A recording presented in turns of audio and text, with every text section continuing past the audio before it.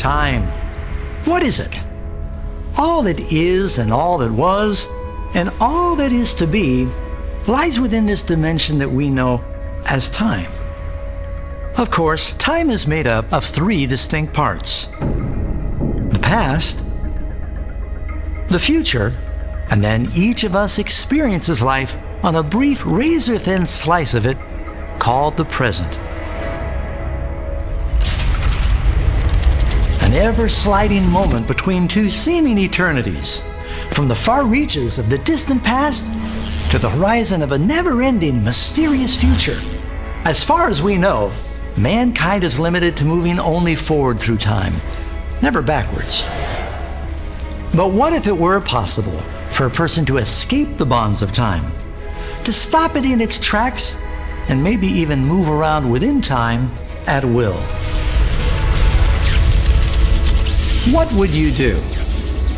Where would you go? Would you travel to the distant past to view the building of the pyramids?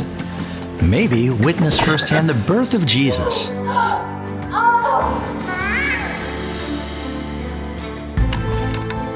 Or perhaps even go back in time to prevent the assassination of Abraham Lincoln.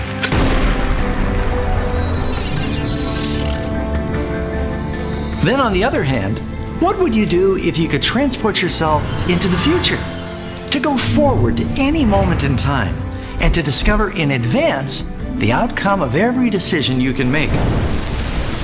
To step out of the dimension of time and space and have a good look around. Who wouldn't want to do that? What would you do with that kind of power? Is this just a wild fantasy? Well, maybe not completely. In the early 20th century, Albert Einstein introduced to the world the theory of special relativity. When it was later tested and proven to be true, it revolutionized our understanding of time and space. Einstein discovered time can actually be slowed down or accelerated depending on how fast you move relative to something else.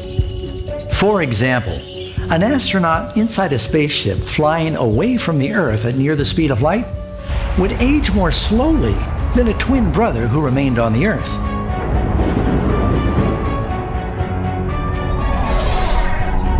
By the time our space traveler returned, his Earth-bound twin would have aged many years by comparison to the time he aged while in space. The returning astronaut would feel as though he had traveled to the future.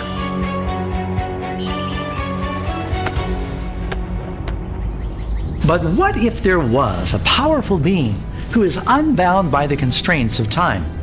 A being with absolute power over time and space. And one who knows the future even better than you know your own past. Impossible? Well, what if I could prove it? I can with this book, the Bible. Within its pages are more than 2,000 distinct and verifiable predictions. If I were to tell you that over 1,800 of these prophecies have already come true, would you be interested in knowing more? Now, I want to be clear. The Bible is not an almanac revealing who will win the next World Series or a way to find those lucky lotto numbers. But it does answer the really important questions about our future and about your future. And while you might already know, the Bible is a book brimming with prophecy, are you aware how accurate those predictions have turned out to be? Well, strap on your seatbelt, friend. You're about to find out. He removes kings and sets up kings, for his dominion is an everlasting dominion. Kingdoms in time.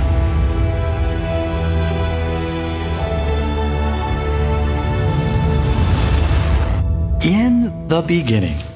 See, the Bible does talk about time. Let's begin with maybe a little background. The Bible is actually a book comprised of 66 books written by about 40 different authors in 3 languages on 3 continents over a period of about 1,500 years. Its writers came from all walks of life. They were shepherds, kings, priests, rulers, and fishermen. each with a unique personality. They also wrote from many different situations. Some were in prisons, others in palaces. Some lived in caves, others were captives in foreign lands. Yet the Bible fits together into one cohesive story with a clear beginning, a constant theme, and a logical ending, all while surrounding a central character. Perhaps this is why the Bible is the best-selling book of all time, with over 5 billion copies sold and distributed. With that, let's take a look at our first prophecy.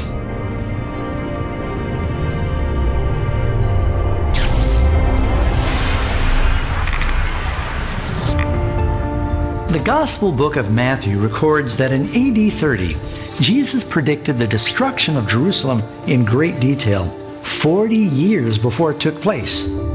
He pointed to the immense polished marble stones and columns, and he stunned the disciples by saying, "Assuredly I say to you, not one stone shall be left here upon another that shall not be thrown down."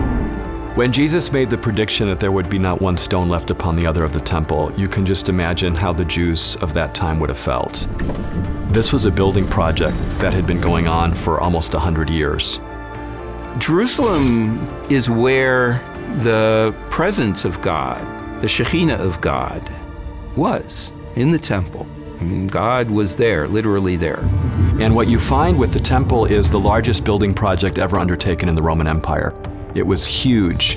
The Colosseum in Rome, for example, it's on a footprint of about 6 acres. When you look at the Temple Mount in Jerusalem, it's 36 acres. So it's 6 times the size. The disciples were astonished by this prediction because the temple was the crown jewel of the nation. It was constructed with tons of massive and precious stones. One foundation stone you can still see today is 41 feet long by 15 feet deep, and it weighs more than 500 metric tons. That's more than 100 elephants. But Jesus' prophecy came true. According to the renowned historian Josephus, during the conquest of Jerusalem, when the Roman soldiers set fire to the temple, the extreme heat melted the abundant gold that adorned the place of worship. This caused the precious liquefied metal to seep into the cracks of the foundation stones. After the battle, the Roman soldiers came and toppled every single stone in order to recover the gold. As a result of the destruction, the treasury in the temple was used to mint Roman coins. It's called the Judea Capta coin, and there are hundreds of types and thousands of examples, usually in bronze, sometimes in silver, sometimes in gold, of a palm tree representing Judea, and a woman sitting on the ground weeping, representing the Jews. They all had an inscription on there, Judea Capta, which means Judah is conquered. This generation will by no means pass away till all these things take place. We know from the book of Numbers, chapter 32, verse 13, that a Bible generation is 40 years. Jesus made this prediction in AD 30. Exactly 40 years later, in AD 70, the temple was destroyed by the Roman forces. Amazingly, there's another biblical prophecy concerning the Jewish struggle with Rome that actually predates the time of Jesus. The Lord will bring a nation against you from far away, from the ends of the earth, like an eagle swooping down, a nation whose language you will not understand, a fierce-looking nation without respect for the old or pity for the young. They will lay siege to all the cities throughout your land, until the high fortified walls in which you trust fall down. And indeed, the Romans did swoop down on Jerusalem, and they lay siege to the city. In harmony with Moses' prophecy, the Roman flags bore the image of eagles in flight blazing in the sun. Today, all that's left of the original temple complex is the outer structure that is known as the Wailing Wall. Interestingly, if you walk nowadays from the Wailing Wall down south, there is a road there that is full of toppled stones. You have these huge layers of just broken stones on top of each other that were thrown over and pushed over. Today there's no historical doubt at all that this was destroyed by the Romans.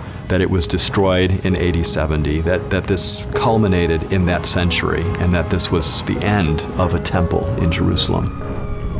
And that, to me, speaks to the validity of a prophecy given decades earlier by a person who knew that that was going to happen. Zion will be plowed like a field. Jerusalem will become a heap of rubble. The Temple Hill a mound overgrown with thickets. The Jewish people and the nation of Israel have a mind-boggling history. No other nation on earth has been so widely and frequently displaced, surviving multiple genocide attempts. These resilient people have made one amazing comeback after another, going on to reclaim their homeland and to thrive again.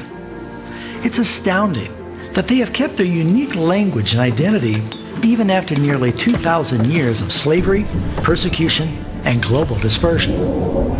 And they will fall by the edge of the sword and be led away captive into all nations. And Jerusalem will be trampled by Gentiles until the times of the Gentiles are fulfilled.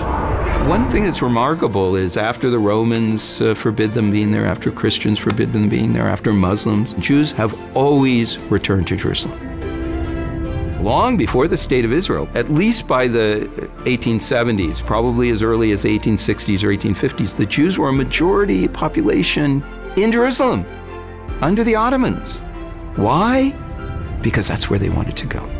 Thus saith the Lord God, Behold, I will take the children of Israel from among the heathen, whither they be gone, and will gather them on every side, and bring them into their own land. And I will make them one nation in the land upon the mountains of Israel. In May 1948, the Jewish state was reestablished as an independent nation. And today, this comparatively small country has grown into a globally recognized nuclear power that leads the world in innovation and technology. Jeremiah 25 contains another astounding prophecy regarding the destruction of Jerusalem and its miraculous restoration. And this whole land shall be a desolation and an astonishment, and these nations shall serve the king of Babylon 70 years. 600 years before the time of Christ, it was foretold that due to the nation's disobedience, Jerusalem would be conquered, the Jewish temple destroyed, and the people would be carried off as captives in Babylon for 70 years. This happened BC 607, when Nebuchadnezzar, the king of Babylon, conquered Jerusalem. The king of the Jews, priesthood, and the nobles were taken from Jerusalem, from Judea to Babylon. We know they were there. They took their holy books with them, the 5 books of Moses, the other books. And in a way, this is where modern Judaism begins, because they worshiped God in Babylonia, not in Jerusalem. So they carry God with them, the worship of God with them. The Babylonian Chronicles are a set of tablets, and one particular tablet that is now at the British Museum in London. The 597 campaign by Nebuchadnezzar is mentioned by name, and his conquering of Jerusalem and Judea is also recounted in that particular chronicle. The prophecy goes on to say that they would return and rebuild the city and the temple. Right on schedule, after 70 years of captivity in BC 537, the Persian king Cyrus conquered Babylon, and in the first year of his reign, he issued a decree allowing the Jewish people to return to Jerusalem and to rebuild the city. When King Cyrus, the Persian, becomes king, he issues a decree allowing the nobles and the Jewish people who are in Babylonia to return and to rebuild the temple. All the kingdoms of the earth the Lord God of heaven has given me, and he has commanded me to build him a house at Jerusalem, which is in Judah. Who is among you of all his people? May his God be with him. And let him go up to Jerusalem, which is in Judah, and build the house of the Lord God of Israel. He is God, which is in Jerusalem. In fact, catch this. In 1879, archaeologists unearthed the Cyrus cylinder, which contains the Persian king's policy to repatriate conquered peoples like the Jews. The Cyrus cylinder is one of the most amazing discoveries made in Babylon. It recounts Cyrus, who comes into the city. He's welcomed by the people. He's regarded as a kind of savior, if you will, which is ironic given that he just conquered Babylon. Ezra gives us a very strong indication in the Bible that this was the time that the people were allowed to go back to Jerusalem to rebuild and to reestablish themselves in the land, just as Jeremiah had predicted would happen after 70 years of captivity. Friends, we are about to delve into the most magnificent and undisputable Bible prophecy that proves the validity of Bible inspiration.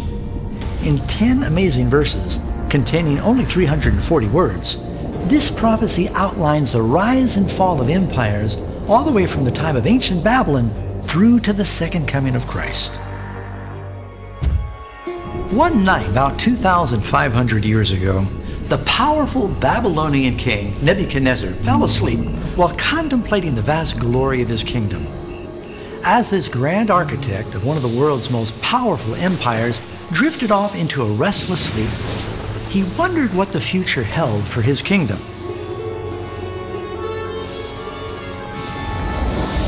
God took this opportunity to reveal to him through a vivid dream not only the ultimate fate of his nation, but also the rise and the fall of world empires from his day all the way to the end of Earth's history.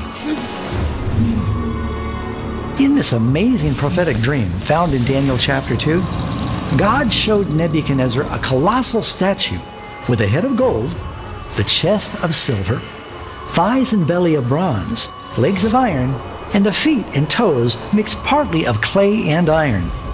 Then suddenly, a huge stone plunged from the heavens and smashed the idol, pulverizing it into dust.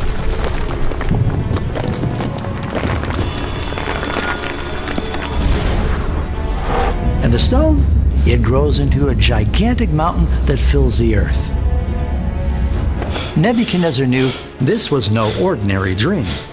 So the troubled king called for his wisest counselors to come and relate to him the dream and explain its meaning. They, of course, were powerless to tell the king his dream.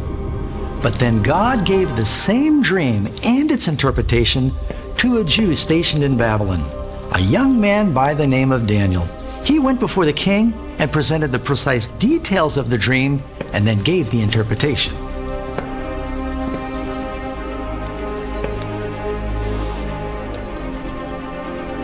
In doing this, the Bible prophet divulged the next 2 millennia of world empires that would impact God's people. And so far, all of this has transpired just as predicted. Daniel told the king that the head of gold represented Nebuchadnezzar's kingdom. Babylon, which ruled the world from 612 to 539 BC, was one of the wealthiest and most powerful empires of antiquity, one that could aptly be described as the head of gold. Babylon was probably one of the most sophisticated, most opulent cities ever built up to that point in history. And Nebuchadnezzar, who was the longest reigning king in Babylonian history, really rebuilt this city as a showcase to the entire world. Most cities of the ancient world were really walled villages. Even Jerusalem in King David's time was really rather small. But Babylon was a city even by modern standards. The city of Nineveh, the capital of the Assyrians, was a city of about 2.9 square miles. Rome was a city of about 1 square mile. You have Athens, which of course was a philosophical capital, if you will, with 0.8 square miles. And then you have Babylon with 4 square miles. So that's 4 times the size of Rome. And what we have really in this amazing city is some of the most incredible architecture. We have the city surrounded by 8 gates, each named after a particular deity. The most famous, of course, is the Ishtar Gate, which is now in the Vorderasiatische Museum in Berlin. The Euphrates River flowed through the city. You also had walls surrounding the city. These were double walls. The outer wall 22 feet thick, the inner wall 12 feet thick. So you had just a great polytheistic society, a great civilization that was bent on conquering the world, and Nebuchadnezzar was really the power and the force behind that. Daniel explained to the king that Babylon would eventually fall as a world power and be replaced by another kingdom, one that's represented by the chest and the arms of silver. Led by King Cyrus in 539 BC, the Medo-Persian Empire conquered Babylon in a brilliant military maneuver. In one night, the immense city was conquered with its walls and gates still intact. Even more incredibly, the specifics of this victory were all foretold in prophecy over 150 years earlier. Herodotus tells us the story, actually. He tells us that after his horse drowned, Cyrus got furious with the river itself and decided to take that river, and he had his soldiers dig 540 channels to divert the river and to destroy the river from its flow. And in doing that, he actually accomplished something that would help him conquer the city of Babylon itself. And when the river was diverted, they were able to march in underneath the city walls because the river gates had been left open. They entered the city, overthrowing the world's mightiest nation. And that's what the army did. They marched in, they were able to open the top gates and totally conquer Babylon, which was unthinkable at that time. But that's what the prophecy had said would happen, and that's exactly what happened. Thus says the Lord to his anointed, to Cyrus, whose right hand I have held, to subdue nations before him, and loose the armor of kings, to open before him the double doors, so that the gates will not be shut, that you may know that I, the Lord, who call you by your name, am the God of Israel. 150 years in advance, Cyrus had been named. Here is the prophet Isaiah looking ahead, and by, we believe, divine inspiration, naming the very person who would come in and conquer Babylon according to prophecy. In Isaiah chapter 44, we have this amazing prophecy where it says, to the rivers, be dry, I will dry up your rivers, says the Lord. And to Cyrus, my anointed, my shepherd, he's the one that's going to accomplish this. So in this text, which dates 150 years before the event, you have already Isaiah predicting the very means by which Cyrus would take the city of Babylon, which is quite incredible when you think about biblical prophecy. Who says of Cyrus, he is my shepherd, and he shall perform all my pleasure, saying to Jerusalem, you shall be built, and to the temple, your foundation shall be laid. Persians, they worship one God. They are monotheists. They have that in common with the Jews, and there may well be a spark of sympathy there. With Cyrus and his conquering of Babylon, it ushers in the Medo-Persian Empire period, which lasts from 539 all the way down to 331. When Medo-Persia came, it was almost as if there was a shift. They moved from gold to silver. Silver became the common currency. And while you'd had silver before in Babylon, they didn't have much use for it because they had so much gold. And silver became the currency that they used for trading with other nations, and that became almost the standard way of referring to Medo-Persia, was the Silver Empire. After these shall arise another third kingdom of brass, which shall bear rule over all the earth. All Bible scholars agree that the brass kingdom in the image symbolizes Greece. They came into power when Alexander the Great conquered the Persians at the Battle of Arbela in 331 BC. Alexander the Great is often described as Greek, and strictly speaking, that was true. He had been trained under Aristotle. He was a very charismatic young ruler. His father, Philip II of Macedon, had been killed, and Alexander assumed power, and he immediately began to dream about fulfilling his father's goals, and that was to conquer the Persian Empire. Alexander the Great becomes king when he's only 18, but he's a military prodigy. Indeed, even today, Alexander the Great is a byword for military genius and military conquest. He would come up to a city, and they would say, why should we surrender to you? And one of the stories is that there was a city right on the edge of a cliff, and he told his men, I want you to start marching off the cliff to your death in the sea below. And the men obediently started marching off the cliff, and Alexander the Great said, if my men are this willing to be obedient to me, there is no way we cannot conquer your city. And that particular city just surrendered. He was able to accomplish in a very short time what some people are not able to accomplish in a lifetime. And in a series of campaigns, after he was crowned king of Egypt, he continued heading to the east, and he began to encounter the Persian king, Darius III. And Alexander doesn't pursue Darius, who flees back east towards his heartland. Alexander turns south because he wants to occupy the coastal lands, today what would be Palestine, and then Egypt. But to move forward, he has to conquer Tyre. They shall destroy the walls of Tyre and break down her towers. I will also scrape her dust from her and make her like the top of a rock. It shall be a place for spreading nets in the midst of the sea, for I have spoken, says the Lord God. For over a millennium, beginning in 1500 BC, the Phoenicians were the undisputed naval power of the ancient world. They created and controlled a vast array of trade ports throughout the Mediterranean Sea. And in fact, the Phoenicians are so known as experts that they are brought into the Red Sea ports. The Bible describes how Solomon gets mariners from the king of Tyre to take his fleets down the Red Sea. In 597 BC, the prophet Ezekiel predicted that every building in the city of Tyre would be toppled by an invading army. In fact, every stone would be thrown into the sea.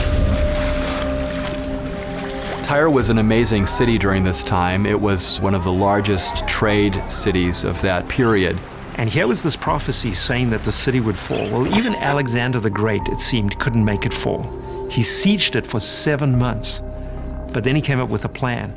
So Alexander says, right, if they're out to sea, I'll just have to take the land to them. And he used the blocks of the old city, the big stones, threw them into the sea and built a causeway to be able to overcome the walls of the new city where the island was. And so then he can bring his army to bear. Tyre is stormed, utterly destroyed. That was an exact fulfillment of prophecy, because prophecy had said that those stones would be cast into the sea and become a place where fishing nets were cast over. That's exactly what happened. Keep in mind, the idea that the Greeks would rule the world was a very bold prediction. Remember that at the time that Daniel's prophecy was given, Greece was just a collection of warring tribes with very little world influence. Greece remained in power till about 168 BC, when it was conquered by the next world power waiting in the wings.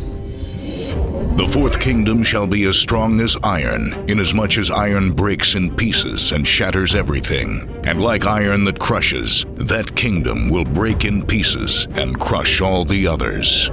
Who followed Greece? It's an undisputable fact of history that the Iron Monarchy of Rome conquered them and enjoyed supremacy for the next 600 years. Once iron is introduced, the fundamental effect, and especially military effect, is that the price of weapons goes down considerably. So the price of making an iron arrowhead, or an iron spear point, or an iron helmet is much less than that of bronze. And mainly reason is that bronze contains tin, and tin can only be obtained in two places in the ancient world: Afghanistan, or what's today Afghanistan, and what's today Cornwall in England. And trading it made it very expensive. So the Iron Age lowered the price of war, which meant armies got bigger. Rome was violent, they were ruthless, they were determined to conquer everywhere they went, and they were like iron, crushing everything in its way. When the Roman Empire began to crumble in AD 476, it was not overtaken by another single power. Instead, several barbarian tribes conquered Rome and carved up the nation, just as Daniel had prophesied. There were a lot of reasons why Rome lost its power. There were barbaric invasions from the north. There was a great deal of spending that Rome had done. Rome really dissolved. It had such inner problems. And as Rome disintegrated, we know of at least 10 tribes that came in and were able to take over portions of the Roman Empire.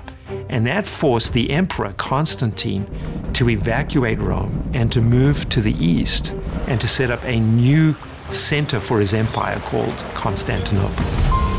10 of these original tribes evolved into the nations of modern Europe.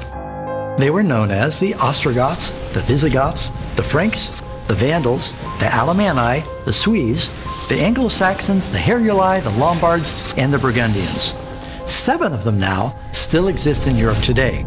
For example, the Anglo-Saxons became the English, the Franks became the French, the Alemanni became the Germans, and the Lombards became the Italians. Whereas thou sawest the feet and toes, part of potter's clay and part of iron, they shall not cleave one to another, even as iron is not mixed with clay. Through marriage, alliances, and treaties, many powers have vainly attempted to reunite the European continent. All throughout history, leaders such as Charlemagne, Napoleon, Kaiser Wilhelm, Mussolini, and Hitler fought to recreate the glory of the former Roman Empire. But haunted by the words of Daniel's prophecy, they shall not cleave one to another, they all miserably failed. As you might expect, many skeptics once argued that the prophecies of the statue in Daniel were so accurate it had to be written after the events. But the shocking find of a shepherd boy in 1946 changed everything.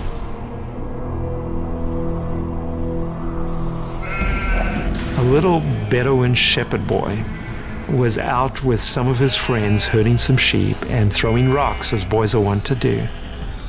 He saw this opening in the rock, he was across from it, he took a stone and of course he threw it there.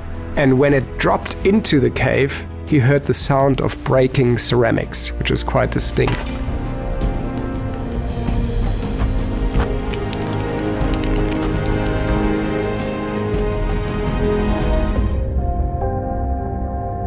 And he found these jars stuffed with scrolls in the back of this cave.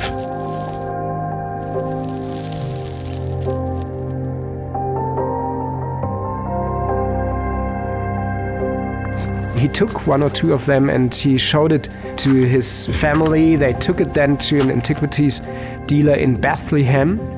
And from that it came to Jerusalem. Until finally someone recognized what they were, and an expedition was done to the Qumran caves. All in all, they found about 1,000 different manuscripts. There are complete scrolls, like the famous Isaiah scroll. They all date to about 250 BC to 70 AD. The Isaiah scroll was preserved, all 66 chapters, and is virtually the same as the book of Isaiah that we have today. There are no theological differences, there are no drastic historical differences. An archaeologist went in and examined the Dead Sea Scrolls. He compared it with the Bible that we had, and when he looked at the evidence, he said, the Old Testament books are indeed as ancient and as accurate as we have claimed them to be. The discovery of the Dead Sea Scrolls and other finds provide irrefutable evidence that the prophecy of Daniel was written well before the events he foretold. Many times in the Bible, God has foretold the rise and fall of particular kingdoms so that when it does come to pass, we will know that He holds the future. For instance, the city-state of Babylon, her people, and most of the world believed the city was indestructible. However, God predicted Babylon, the glory of kingdoms, the beauty of the Chaldeans' pride, will be as when God overthrew Sodom and Gomorrah. It will never be inhabited, nor will it be settled from generation to generation. As we've already learned, Babylon fell from power by the hand of Cyrus, the Persian king. But did it ever rise again? When Saddam Hussein came to power in Iraq, he dreamed of rebuilding and repopulating the ancient city of Babylon. He wanted to do this to thwart the biblical prophecy and discredit the nation of Israel. He claimed that Babylon's great palaces and its legendary hanging gardens, one of the 7 wonders of the ancient world, would rise from the desert. But recent history shows how his plans vaporized during the first Gulf War in Iraq. And Babylon remains unbuilt to this day. Just a handful of tourists that are viewing the ruins.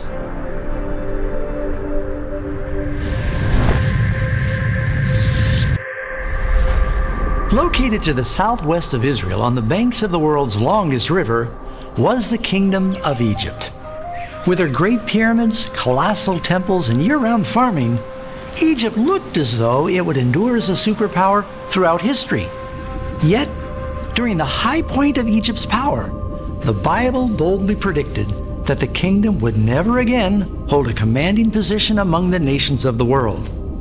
The prophet Ezekiel declared, I will bring back the captives of Egypt and cause them to return to the land of Pathros, to the land of their origin. And there they shall be a lowly kingdom. It shall be the lowliest of kingdoms. It shall never again exalt itself above the nations. For I will diminish them, so that they will not rule over the nations anymore. Ancient Egypt was one of the longest known civilizations. For thousands of years, Egypt had dominated a huge part of the ancient world. Campaigns up into Canaan during the New Kingdom period, when pharaohs like Thutmose III and Ramses II made huge names for themselves. Much earlier than this time, of course, we have the building of the pyramids, very early in Egyptian history. But as Egypt continues, we find a decline in ancient Egyptian culture. And that decline comes over the course of dynasties, over the course of time. And finally, in the end, Egypt loses its prominence altogether. Today, Egypt is not what it used to be in ancient times, and one can see still the pyramids standing there in this huge, vast metropolis of a city known as Cairo. But one often thinks about the ancients and what they achieved back then and how different it is today compared to that glorious time in Earth's history. The Assyrian Empire once ruled the Middle East, covering over 500,000 square miles. Their ancient capital city of Nineveh was situated on the eastern side of the Tigris River, just opposite of modern-day Mosul in Iraq. You might remember that following his 3-day detour through the fish, the prophet Jonah was sent to warn the inhabitants of Nineveh to repent. While a revival was set in motion, it didn't last, and Nineveh fell into a state of violence and immorality that would torment their Jewish neighbors. As a sign of God's judgment, in 615 BC, the prophet Nahum predicted in great detail the future destruction of Nineveh. For while tangled like thorns, and while drunken like drunkards, they shall be devoured like stubble fully dried. This came to pass 3 years later in 612 BC at the hand of the Babylonians. Here are just a few highlights of Nahum's prophecy. Nineveh is laid waste, in part by heavy rains and flooding. The commanders of the army would flee, which happened. Fire would destroy the city, and most notable, the city would never rise again. Well, Nineveh as a city is never rebuilt. The great ziggurat of Nineveh, palace of Nineveh, these were never rebuilt. Just to keep these predictions in perspective, the Bible prophets foretold the major cities like Babylon, Tyre, and Nineveh would be destroyed and never be rebuilt, and they were not. However, Jerusalem has been destroyed and rebuilt 27 times, and it still endures to this day. Time and again, history has ratified the Bible. Furthermore, virtually all of these names of Bible kings, generals, leaders have been confirmed and accepted by modern archaeology. But the real central focus of all Bible prophecy is a person.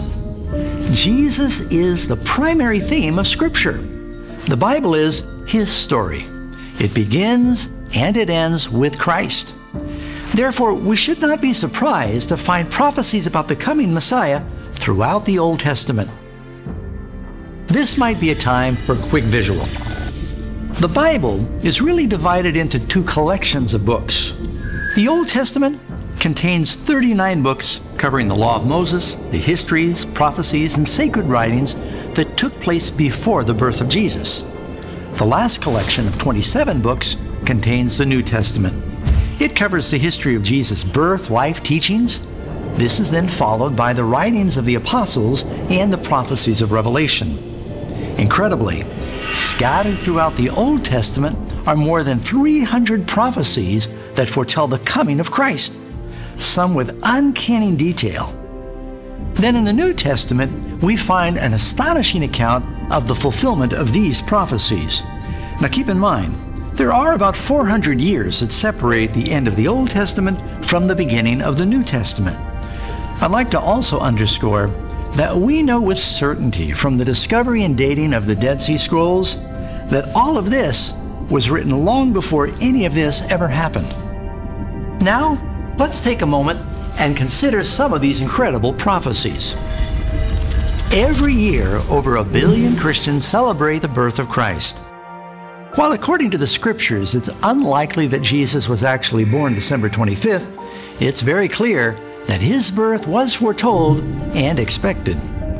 But you, Bethlehem Ephrathah, though you are little among the thousands of Judah, yet out of you shall come forth to me the one to be ruler in Israel, whose goings forth are from of old, from everlasting.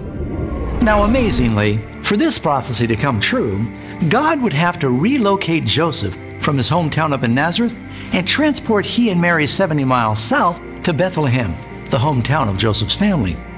History shows this census took place in or around 4 BC. Now after Jesus was born in Bethlehem of Judea in the days of Herod the king, behold, wise men from the east came to Jerusalem, saying, Where is he who has been born King of the Jews? For we have seen his star in the east, and have come to worship him.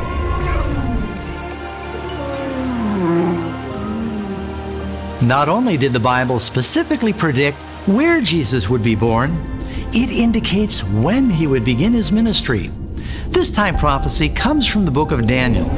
So you are to know and discern that from the issuing of a decree to restore and rebuild Jerusalem until Messiah, there will be 7 weeks and 62 weeks. First, keep in mind when calculating a Hebrew prophecy that a day actually symbolizes a year. This principle can be found in Ezekiel 4:6. That means the first 7 weeks in 62 weeks, or a total of 69 weeks, would really be understood to describe 483 years. That takes us to exactly 27 AD. This was the very year when Jesus was baptized at 30 years of age and began his ministry. Incredibly, this prophecy was given while the Jews were in captivity in Babylon over 500 years before the birth of Christ. A stunning fulfillment that never could have happened by chance. Many interpreters have seen that the day for the year principle is accurately borne out, especially by the 70-week prophecy. The prophecy said that it would be 69 prophetic weeks, which would be 483 years to the coming of the Messiah. In Luke chapter 3, Luke is talking about the coming of John the Baptist. And he says, in the 15th year of the reign of Tiberius Caesar. Tiberius began his reign, his sole reign, when Augustus Caesar died in 14 AD. You narrow down the time when John the Baptist began his ministry, and then Jesus came and was baptized soon thereafter. You'll find that it comes to AD 27. The prophecy said to the coming of the Messiah. And the word Messiah in Hebrew means anointed one. Did any anointing of Jesus take place in AD 27? Well, yes, it did. If you read Acts 10, verse 38, you find out that Jesus was anointed with the Holy Spirit. The Old Testament prophet Isaiah predicted that Jesus would be born of a virgin 700 years before it actually took place. Therefore, the Lord himself will give you a sign. Behold, a virgin will be with child and bear a son, and she will call his name Emmanuel.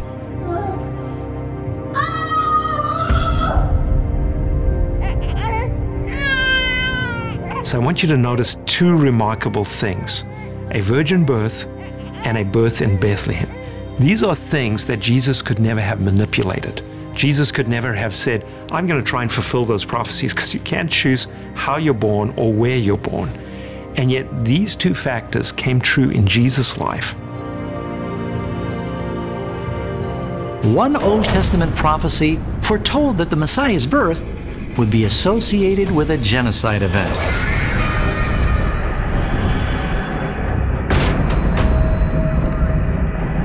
A voice was heard in Ramah, lamentation and bitter weeping. Rachel weeping for her children, refusing to be comforted for her children, because they are no more. Because of this violent attempt to take the life of baby Jesus, his parents were forced to flee into Egypt for safety. When Then he arose, he took the young child and his mother by night, and departed for Egypt, and was there until the death of Herod, that it might be fulfilled which was spoken by the Lord through the prophet, saying, Out of Egypt I called my son. And this was like the Jewish nation.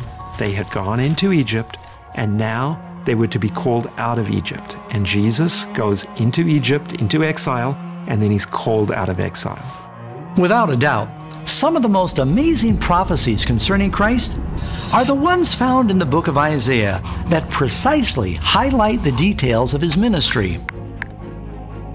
These prophecies pointed to what Jesus actually did. He brought hope, he brought healing, he was a light to the Gentiles. He was somebody who was able to restore the blind, who was able to release people from prison. And he quotes from another passage in Isaiah 35, about the healing of the blind and the lame, and he says, now watch. And then he goes on and continues what he had been doing, healing the blind and the lame.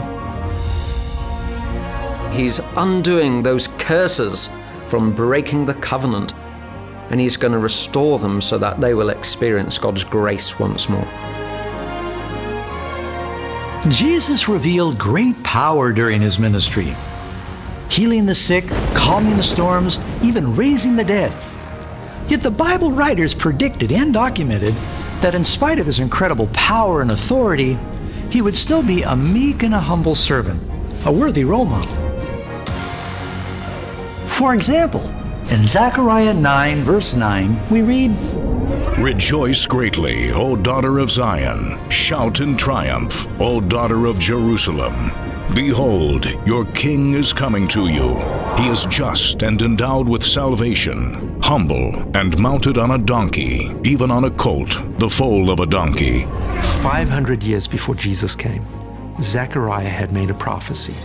He had said that a king would come riding in on a donkey, and that became a tradition.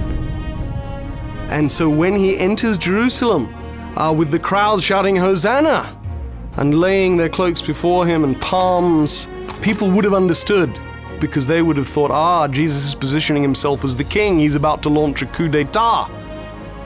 But that was not the type of king Jesus was.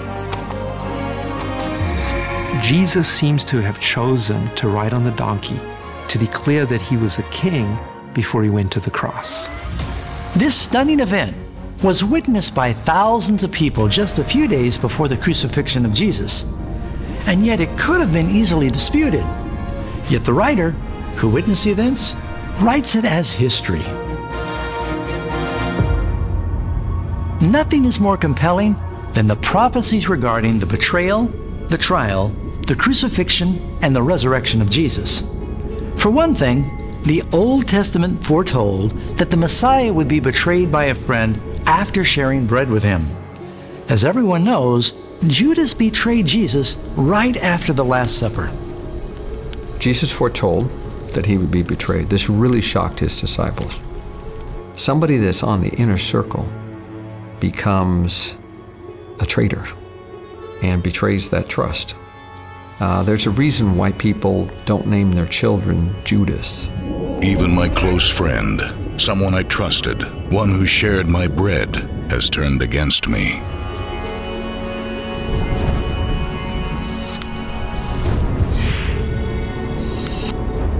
In fact, the Old Testament actually predicted the exact price that would be paid to betray the Messiah. If it is good in your sight, give me my wages. So they weighed out 30 shekels of silver as my wages. This incredibly precise prediction goes even a step further. The prophet Zechariah foretold how the blood money given to betray Jesus would be used. Then the Lord said to me, throw it to the potter, that magnificent price at which I was valued by them. So I took the 30 shekels of silver and threw them to the potter in the house of the Lord. When Judas realizes that Jesus is not going to release himself, remorse flows over him. He's shocked at what he has done, suddenly realizes that he's betrayed his master. So he goes back to the priests with the money, he says, I have betrayed innocent blood. And then they said, "What is that to us? You see to it." Then he threw down the pieces of silver in the temple and departed, and went and hanged himself. But the chief priests took the silver pieces and said, "It is not lawful to put them into the treasury, because they are the price of blood." And they consulted together and bought with them the potter's field to bury strangers in. We fast forward to Jesus. There's Jesus standing in front of Pilate. He refuses to defend himself. He was oppressed and he was afflicted, yet he opened not his mouth. He was led as a lamb to the slaughter. The author of the universe is derided, is tormented, and yet he remains silent throughout in a way that, of course, strikes Pilate, the cynical Roman, as being extraordinary. This is like nothing he's ever encountered. It's very clear that Jesus goes to the cross voluntarily, and that he sees his death, and the gospel writers see his death as a fulfillment of salvation. 1,000 years before crucifixion was even practiced, King David foretold how the Messiah would be executed. For dogs have surrounded me. The congregation of the wicked has enclosed me. They pierced my hands and my feet. They divide my garments among them, and for my clothing they cast lots. We find that Jesus is there on the cross with a group around him, taunting him, using the same words that we find in Psalm 22. We find that his clothes are divided. The intensity of the pain is literally unimaginable. It was designed to be that way. You were actually tortured to death. So if you were trying to finish off a movement, this is what you would do. And so it's remarkable that actually this isn't the end of the Jesus movement, it's actually the beginning. The good news, of course, about Jesus is that the grave could not hold him. As recorded in all 4 Gospels, for a period of 40 days following his death, hundreds of witnesses are documented as having seen and touched and heard the man who had been crucified and buried. When the women came back and said, "We saw Jesus," they said, "Yeah, right. You know, they didn't believe them. Over and over, they didn't believe them until Jesus himself says, "Look, here's my hands, here's the nail prints," you know. Nobody else in history claims to have been resurrected from the dead. And we know how extraordinary it is because when the early Christians started to proclaim this, people found it absurd. Why would the disciples make such an outrageous claim, one that was completely unfamiliar, if it weren't true? For you will not abandon my soul to Sheol, nor will you allow your Holy One to undergo decay. Incredibly, even the Jewish historian Flavius Josephus, he makes a reference to the resurrection of Jesus and its influence on the people in his famous Journal of Jewish History. About this time there lived Jesus, a wise man, if indeed one ought to call him a man. For he was one who performed surprising deeds and was a teacher of such people as accept the truth gladly. He won over many Jews and many of the Greeks. He was the Messiah. And when upon the accusation of the principal men among us, Pilate had condemned him to a cross, those who had first come to love him did not cease. He appeared to them, spending a 3rd day restored to life, for the prophets of God had foretold these things and 1,000 other marvels about him. It's been an extraordinary journey, seeing how so many of the Bible's predictions have materialized perfectly. From the rise and fall of nations to the Messiah's ministry, we've discovered incontrovertible evidence that the Bible comes from the hand of one who is not restricted by time or space, that the Bible is a supernatural communication from God to man. But why is this so important? How does this apply to us today? Does the Bible have anything to say about the chaotic age in which we now live? The book of Daniel makes a profound prediction for the people in our time. The prophet said regarding the last days, Daniel shut up the words and sealed the book until the time of the end.